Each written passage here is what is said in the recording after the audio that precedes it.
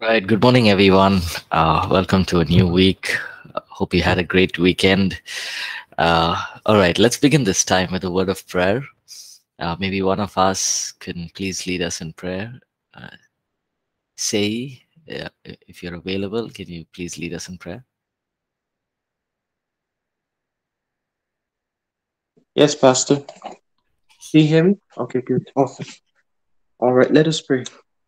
Our dear Father in heaven, we bless you. We glorify you. Thank you for the weekend that has passed, and we thank you for all the places of worship. Lord, we encountered you this morning and yesterday morning, and we bless you, Lord, for a new week. And we thank you, Lord, for another time, Lord, to be gathered here to learn at your feet.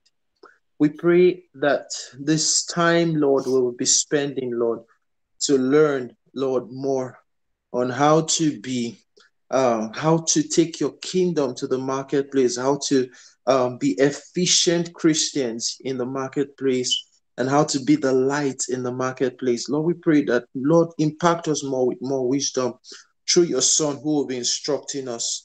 We pray that all that we have learned so far, we pray that we'll put them to practice and that your wisdom in us, Lord, will continually be increased, oh Lord, each time we learn and as we continue to learn. Thank you for the Spirit of God who will give us wisdom and understanding this time, Lord, as we expose our minds, oh God, to your truths. Blessed be your name forever and more. In Jesus' name we have prayed. Amen. Amen. Amen. Amen. Thank you, Say, for leading us. All right. So last week we came to chapter 16. We looked at challenges and tough times, and some of the main things that we covered was to understand that in life there are going to be mountains, but God's promise is every mountain can be conquered, and that should be our our understanding. That should be something that we must stand on, that no matter how difficult, or no matter how challenging times may look ahead, every mountain can be conquered. God himself says, if you say to this mountain, be removed and be thrown into the sea, it will be so if we do it in faith. So then we looked at maintaining a positive attitude, being thankful, right? Especially in when things are going all right, we can be thankful. But what about challenging times and difficult times? So the Bible instructs us to be thankful even through those seasons. And we looked at a beautiful example in Acts 16, where Paul and Silas were thrown into prison. They were beaten, they were flogged, they were chained hands and feet, thrown into prison.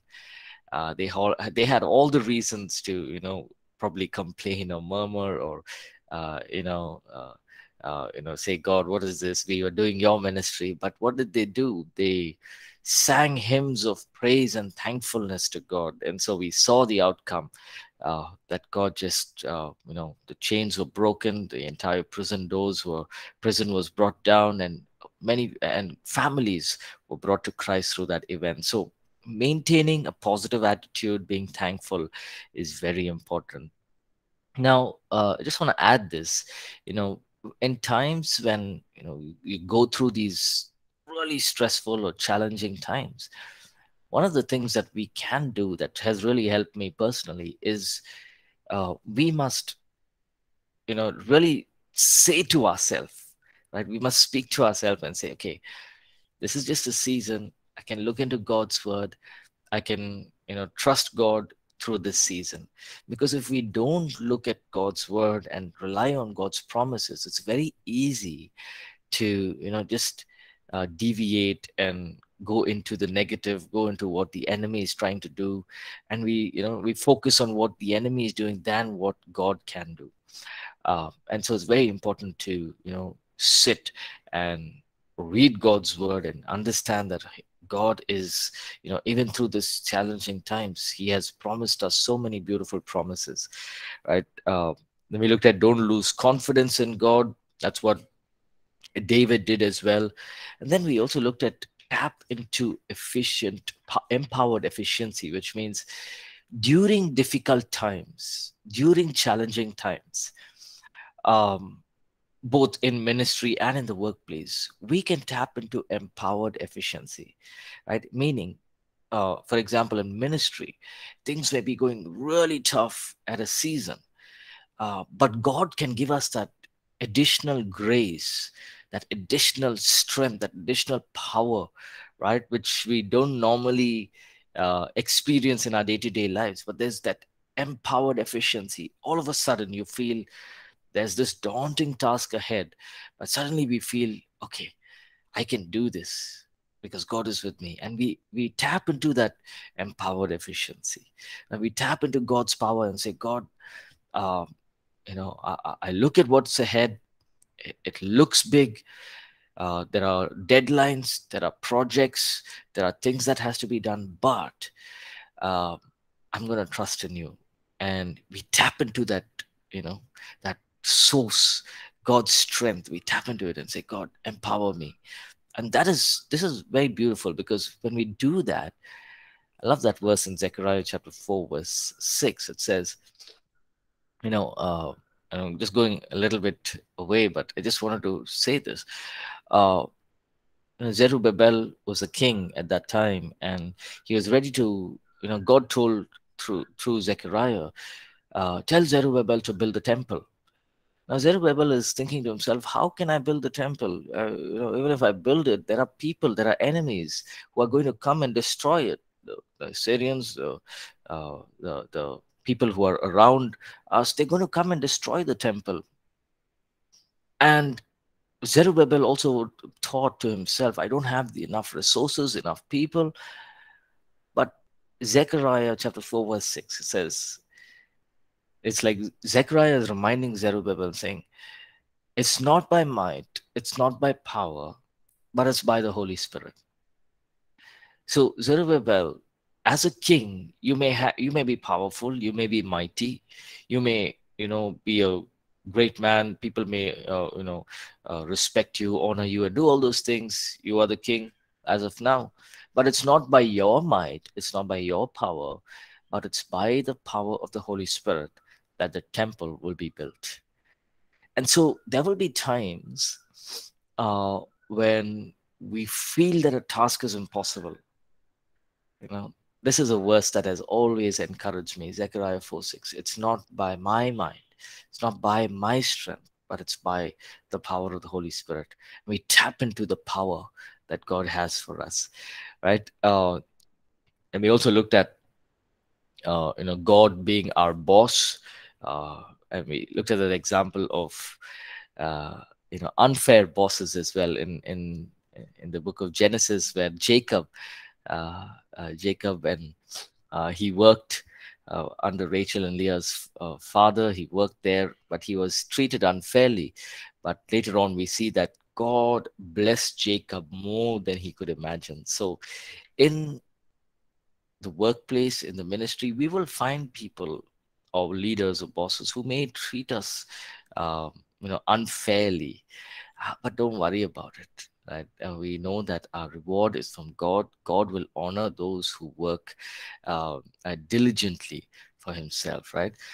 Then finally, we also looked at don't not to stoop down to organizational politics, gossip, and all these things. Just stay away from it as much as possible. Stay holy, stay pure. Now, in a world that we are looking at right now, gossip and politics and all of it is no more kept closed. Sometimes it's all in the open nowadays, right? You got employees openly hate each other. Probably 10, 15 years back, if we're working in a team, the employees would, if they, even though they didn't like each other, they wouldn't say it to each other, but they would just keep it to themselves. But nowadays, in a time that we are living in, they just say, hey, I don't want anything to do with you. Or people will just there's this open hatredness and all of these things. But as believers, we must stay away from all of this, like gossip, politics. These will only waste our time, and will bring down our efficiency in whatever task that we have to do, right? So we'll pick up from the point, resolving business conflicts among brethren. So this is chapter 16. Point is resolving business conflicts among brethren. Let's read Matthew chapter 18, 15 to 17. Matthew 18, 15 to 17. Yes, could one of us please read that?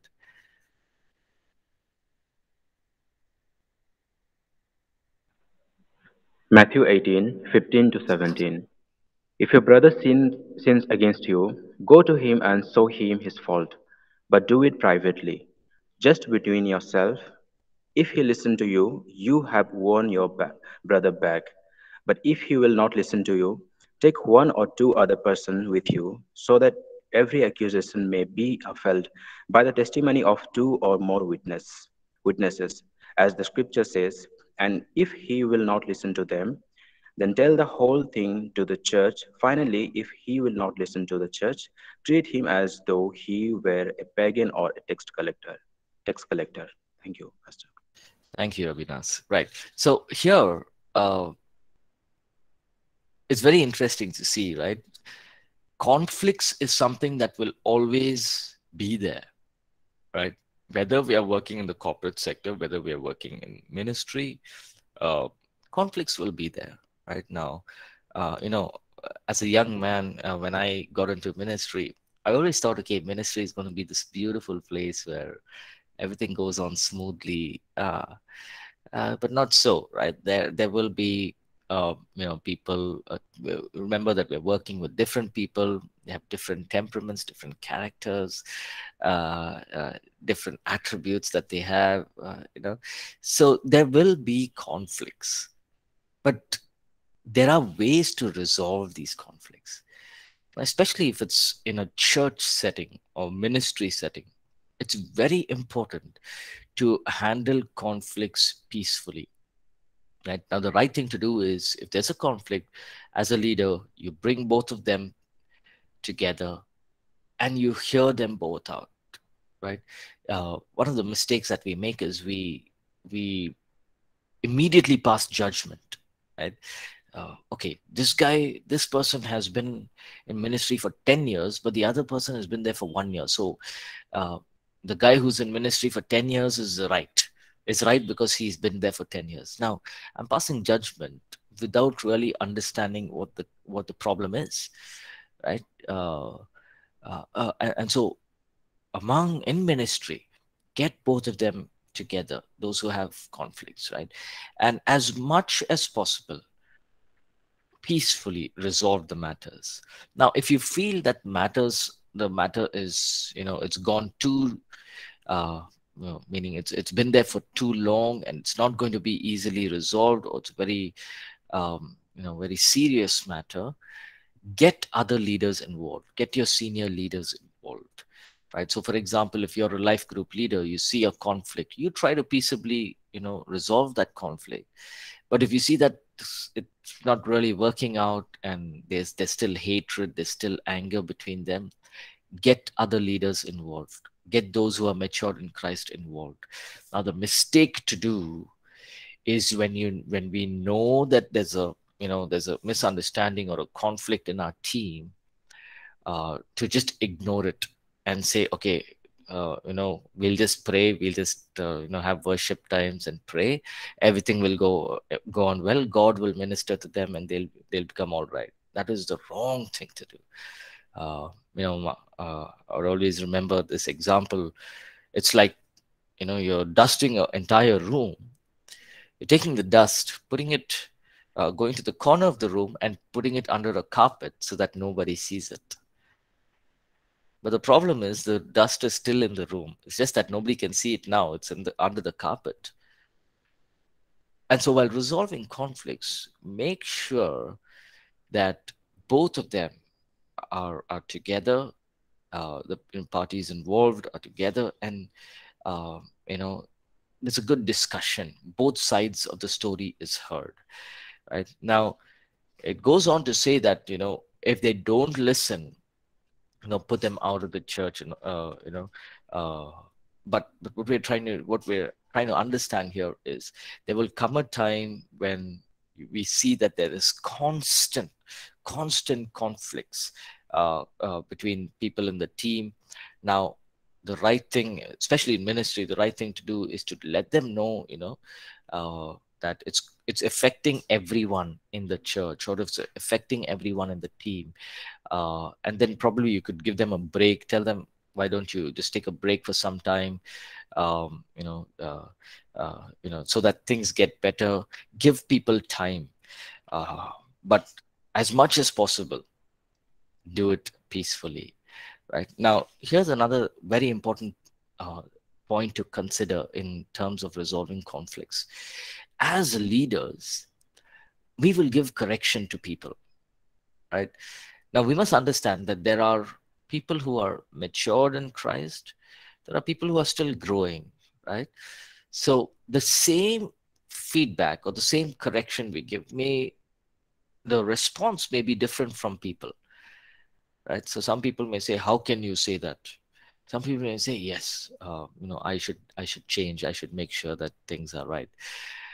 uh, I'll give you this example. There was this early when I moved into uh, the pastoral role in Mangalore. And here we were just a few of us, right? So we were about 10 of us, and I remember telling the church, let's come on time to church, right? Church starts at 10:30 a.m.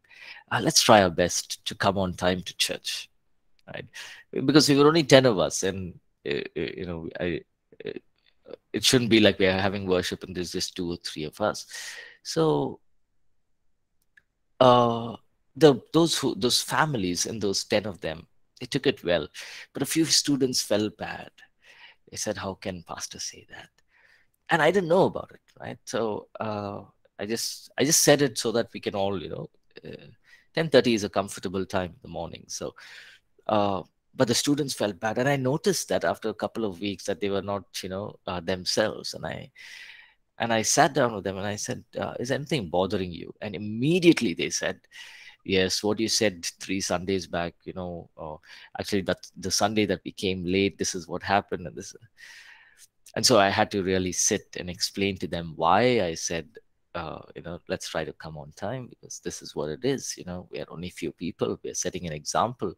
And then as the church grows and, people see that we are coming late every week, then it's like, we are setting the wrong example. And so then later on, they realize. So even while giving feedback, correction, uh, you know, do it humbly in love. The wrong thing to say would be like, how can you not come at 10:30? 10:30 is so comfortable. You're only students. You don't have, family. You just have to wake up, have a breakfast, and come. Uh, the wrong thing to do is to react like that. Even though we are leaders, God has called us to bring correction humbly in love, right? So, in the workplace as well, use the same principles as much as possible. Peaceably resolve conflicts. If they decide not to talk to you, or they decide, okay, I don't want to, you know, uh, partner with this person, it's all right. But as long as you know that you have done your part and you are, in line with God's word, it's all right. Right. All right. Let's go to the next point. Don't let male chauvinism or prejudice shake you. Just be who you are. Galatians 3:28. I'll read that. There is neither Jew nor Greek. There is neither slave nor free. There is neither male or female. You are all one in Christ Jesus. This is so wonderful, right? Paul himself is saying this. When we look at ministry, a lot of times they say that, there's this whole understanding that women should not preach or women should not teach. They should not be on the pulpit. Now, I'm first I'll look at ministry and then I'll come to the workplace. uh, Sometimes even in ministry, male chauvinism can be strongly felt, right? uh, Meaning, oh, you have a woman as a pastor. They sometimes, it happens in ministry as well, right? And they look as if that, okay, they're not as powerful as men. Now, don't let all of these shake you. So I'm talking to the women, uh, right? So people say, no, only a man should be a pastor. Not so. What does Paul say? Sometimes people use the verse where Paul's writing to Timothy, and he's saying, I do not let a woman to preach. Now, again, we must take text and put it into context. The same Paul is writing in Galatians and saying, there is neither Jew nor Greek, there's neither male or female, we are all one in Christ. Of course, there are positions and responsibilities, uh, but we must understand that uh, male chauvinism will be there in the workplace, will be there in ministry as well. There will be these situations, but women, don't be discouraged, right? God is the one who called us. God is the one who will, uh, empower us, right? So sometimes it could be racial, it could be cultural, it could be social prejudices as well. So all these things against women, but don't worry. God used women in the past. God uses women even right now, and don't let those things shake you. And we're coming to a thankfully, we are now in a season where everyone are treated equally, and hopefully things will get better even in the workplace as well. So, next one is say no to male sexual advances and requests. Let's read Proverbs chapter 5, verse 21 to 23. Proverbs 5, 21 to 23. Yes, any one of us?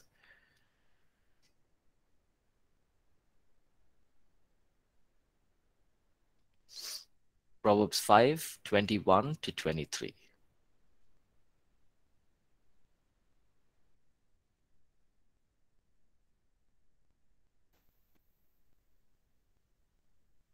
Yes, anyone's there? Oh, Can I read, Pastor? yes, go ahead.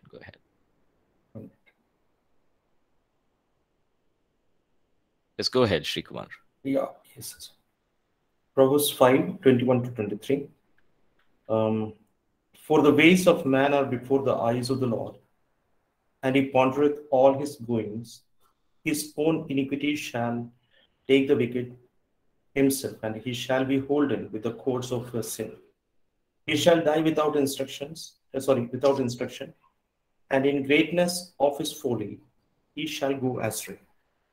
Right. Thank you, Pastor. So, thank you, Srikumar. So there will be times, and it's very sad to say this.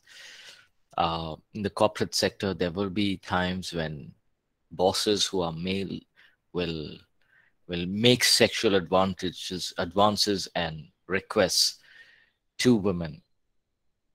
As women, stay strong and say a big no, no matter what the outcome is. Remember, that God is with you. You're doing the right thing. Remember this when Joseph, Potiphar's wife, came running to him. Joseph was in prison. Somehow Potiphar took a liking to Joseph and said, okay, I'll get you out of prison. You just work in my house. And here Potiphar's wife comes. And what does Joseph do? Joseph runs away. Now, Joseph doesn't think, uh, if I run away, what if Potiphar, my boss, he's my boss. What if he gets upset? And what if there are some false accusations on me? And what if I end up in the prison again? Oh, I don't want to end up in the prison.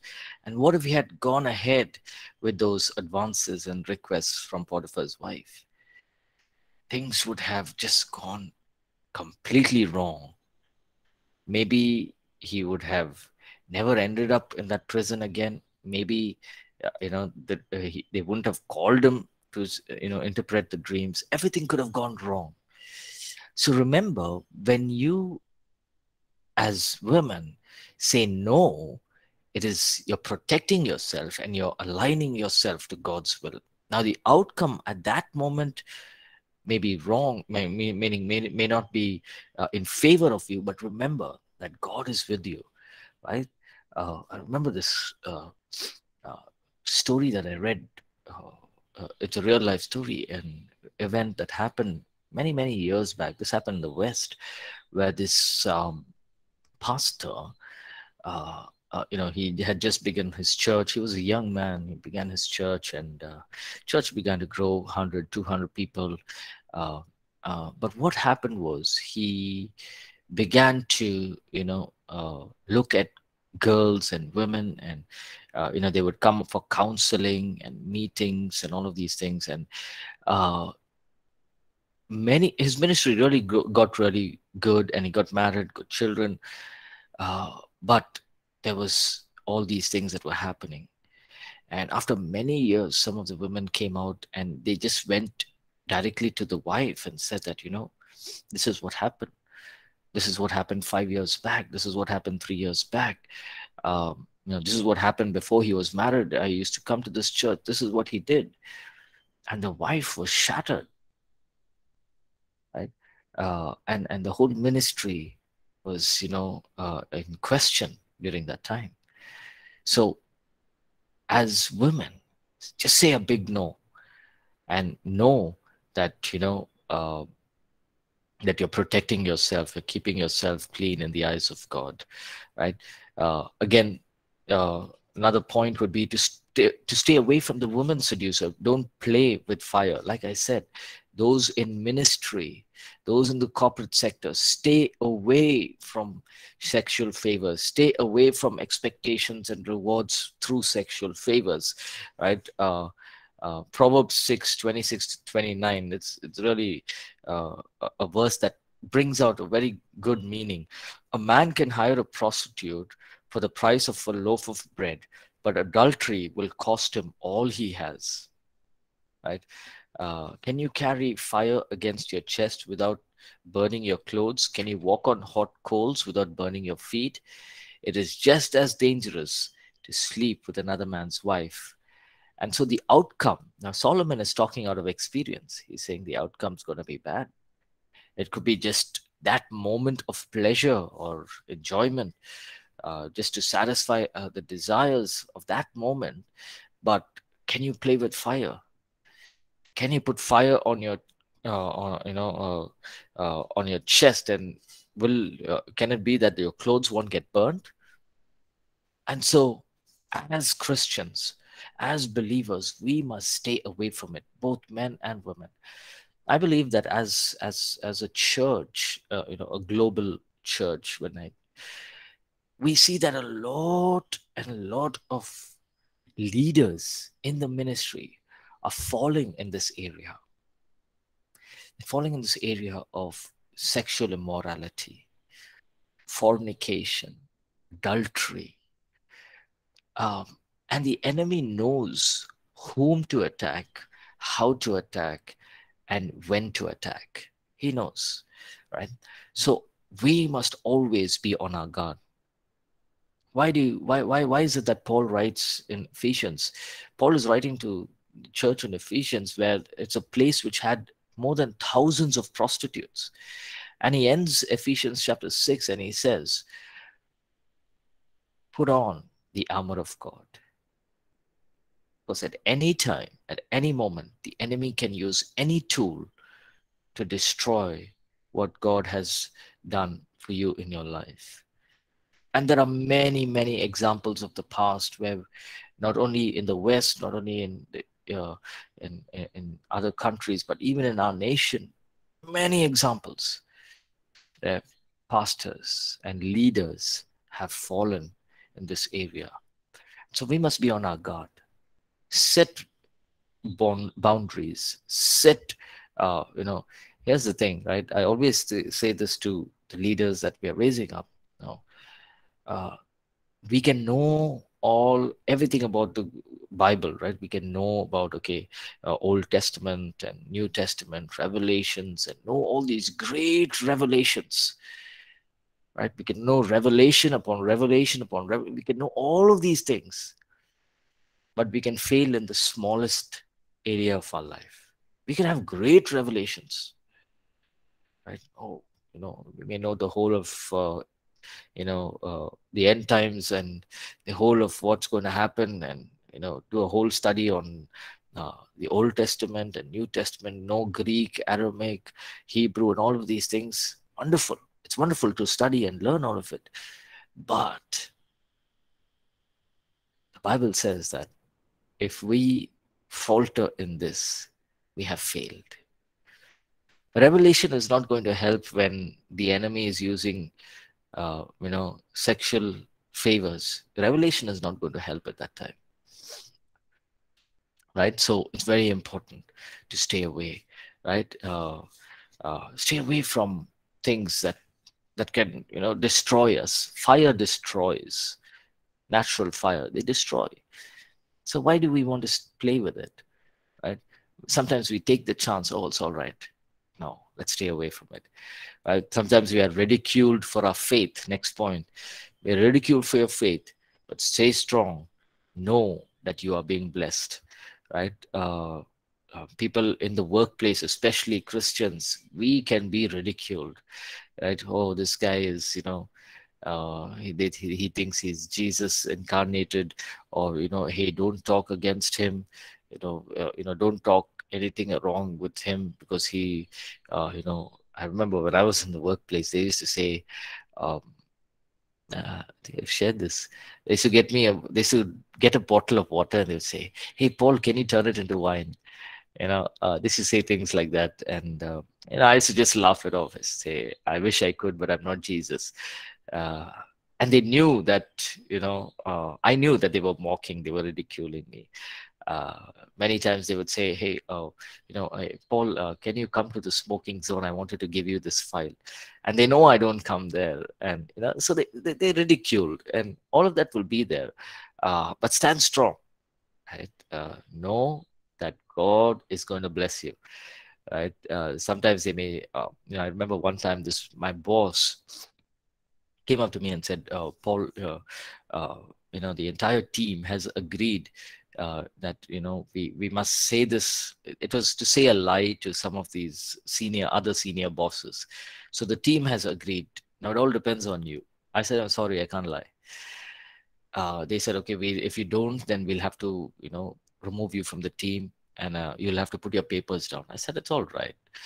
But I can't lie to my bosses and say that, when we didn't do something, how can we say that we did it? Eventually it's going to come out. Eventually they're going to know that it's a lie, and you can't hide it." So I was telling them that, and they said to me, "Hey, don't preach to me. You can keep your preaching on Sunday," and all of that. So yeah, there will be times when you're ridiculed, but stand strong. Stand strong on your principles. I remember after that whole thing, they asked me. I said, "No, I can't." They said, "Okay, pack your bags." I actually I opened my drawers, packed everything. I said, "I'll go." I mean, it's all right. There are many companies. I can join another company. Uh, and that same day, I packed my drawers and kept all my things. And I said, "Okay, I'll not come back." I even typed the email and kept it ready. But then my team leader came up to me and said, "So we've decided not to go ahead with this. We've decided we'll just, uh, we'll not lie. We'll just say the truth, and we will, work on the project again." Uh, and so it turned out to my favor. Of course, the whole team were very upset. They hated me. They said, "How can, because of you, we have to work on this project again?" And I said, "It's all right." And, I remember that week was a very difficult week for me, because, every time we would come and they say, "Oh, because of him, we have to work on this." But it's all right. Know that you're being blessed, right? Next point, wisdom answers nepotism. Uh, there will be times, and we see nepotism even in church. Pastor's son, okay, you also begin to preach, whether they are called, whether they are, I remember speaking to this pastor, and he said, "I want my son." It's good that, pastors want their children to be in ministry and all of that, but never force your children. I was speaking to a pastor, and he asked me, "So you have two children?" I said, "Yes, I have two boys." "Okay, so they're going to be great preachers?" I said, "God willing." but I want my elder son to be, he's more interested in airplanes, and he likes fixing toys. He's very fascinated with airplanes, so he wants to be an aeronautical engineer. Said, what? How can you tell him to be an aeronautical engineer? He should be a pastor. I said, no, he wants to be an aeronautical engineer. He can be an aeronautical engineer and uh, do ministry. Uh, and he's only 6 years old, right? This happens in ministry where you know uh, if you're a boss, you want your children, they also should become bosses. Or if you're a pastor, the children also should become pastor. Now remember, your wisdom will get you noticed and give you access to places, and otherwise, that are retained for family members. Deal with wisdom, right? Uh, don't get angry and upset and say, that's my place, I should get that position. It's all right. uh, Let it go, but walk in wisdom. The next point, last point in this chapter, is the pink slip and honorable exits. Let's read Romans 8:28. Any one of us, it's a common verse, Romans 8:28.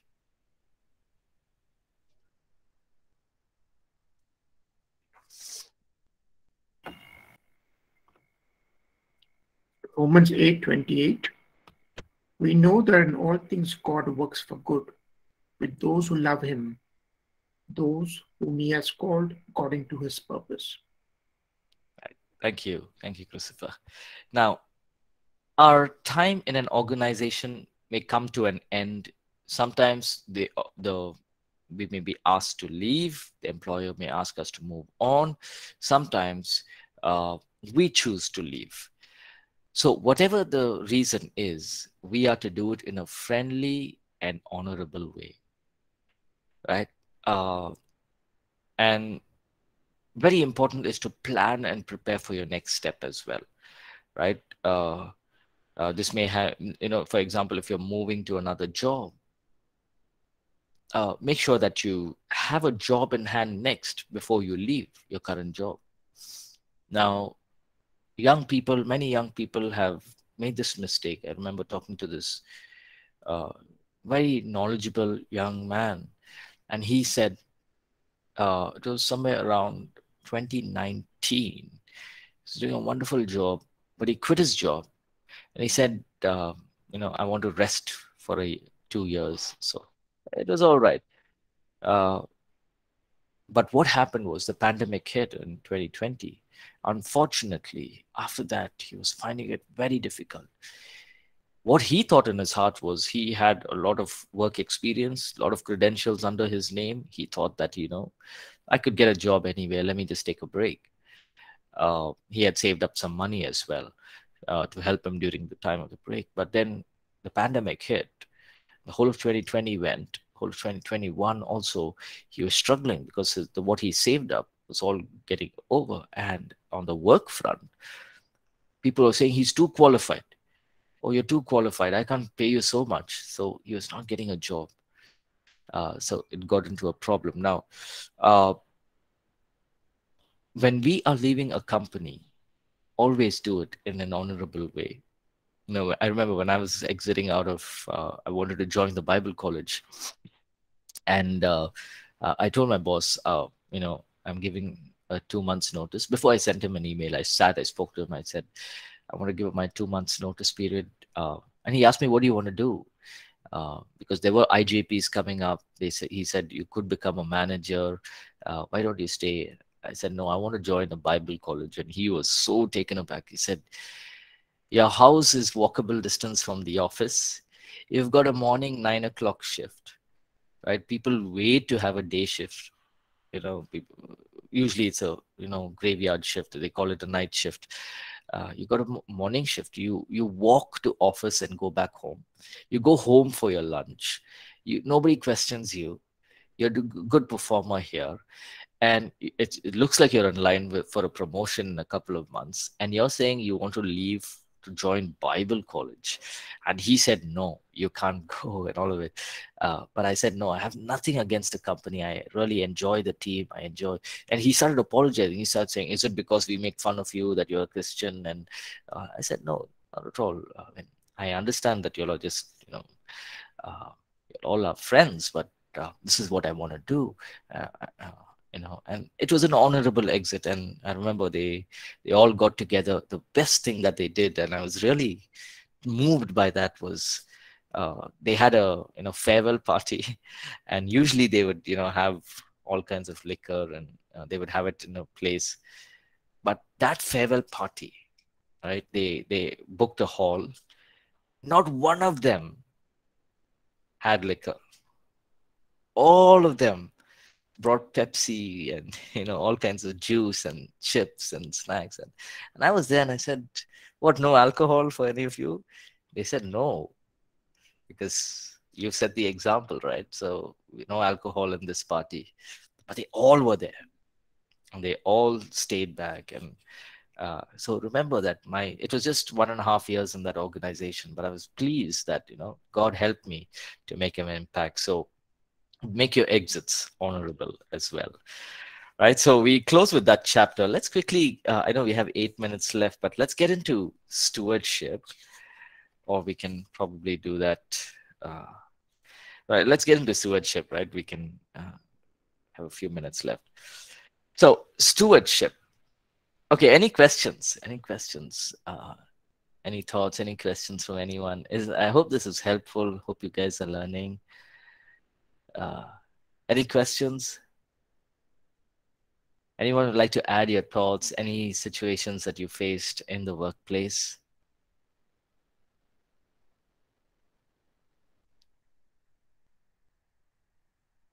Everyone okay? Are you guys able to understand? Is it something that is relevant to what you're doing, or what you're also going to be doing in the future as well? So, all right. Yes, Avinash, go ahead. Yeah, thank you, Pastor. My question is a little strange, Pastor, but I just wanted to ask, uh, is it okay in politics as a believer, Pastor? This is my question. Yeah, it's all right. It's all right. Yeah. So, there are 7 mountains uh, that we usually study about, right? And government is one of them. So, yes, it's all right. We can make an impact in the government sector.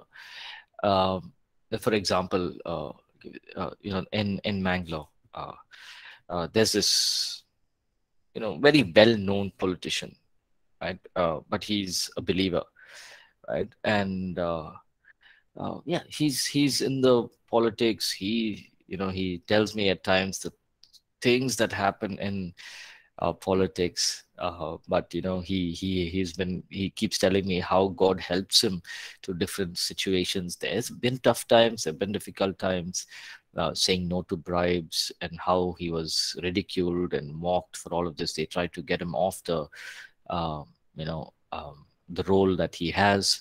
But God was with him, right? And he was able to actually make a lot of impact. He helped in children's homes, supporting children's homes.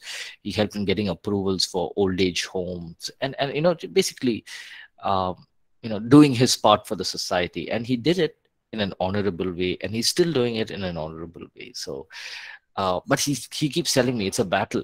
Every day is a battle, right? Because he's well known. And one of the things I do is, we have a small Bible study, so we don't really I mean, it was a one-on-one thing earlier on. So because he can't come to church, right? He can't just openly just come and sit in church, because and we understand that, right?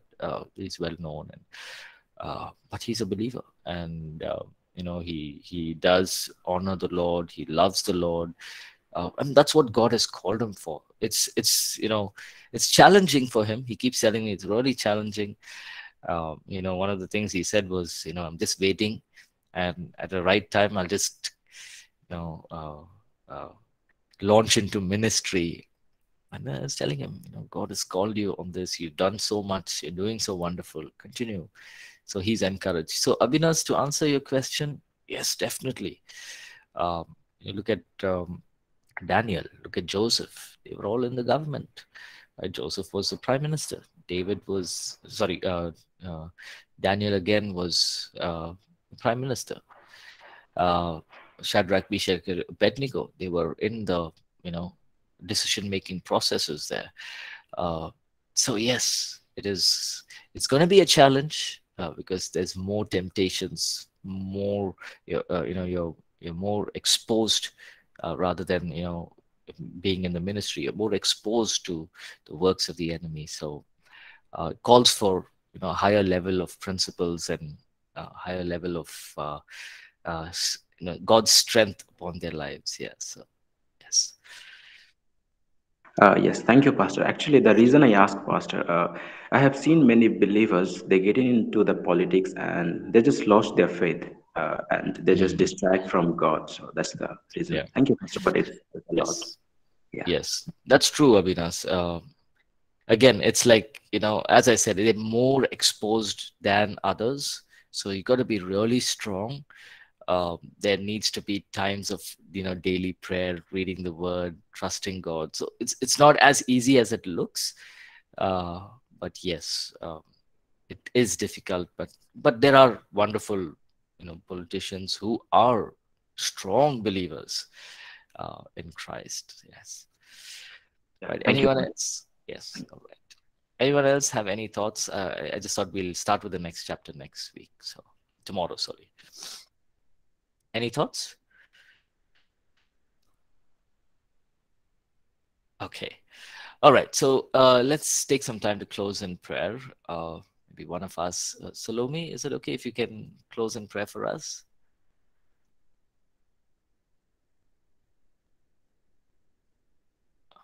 Okay. Maybe Shri Kumar?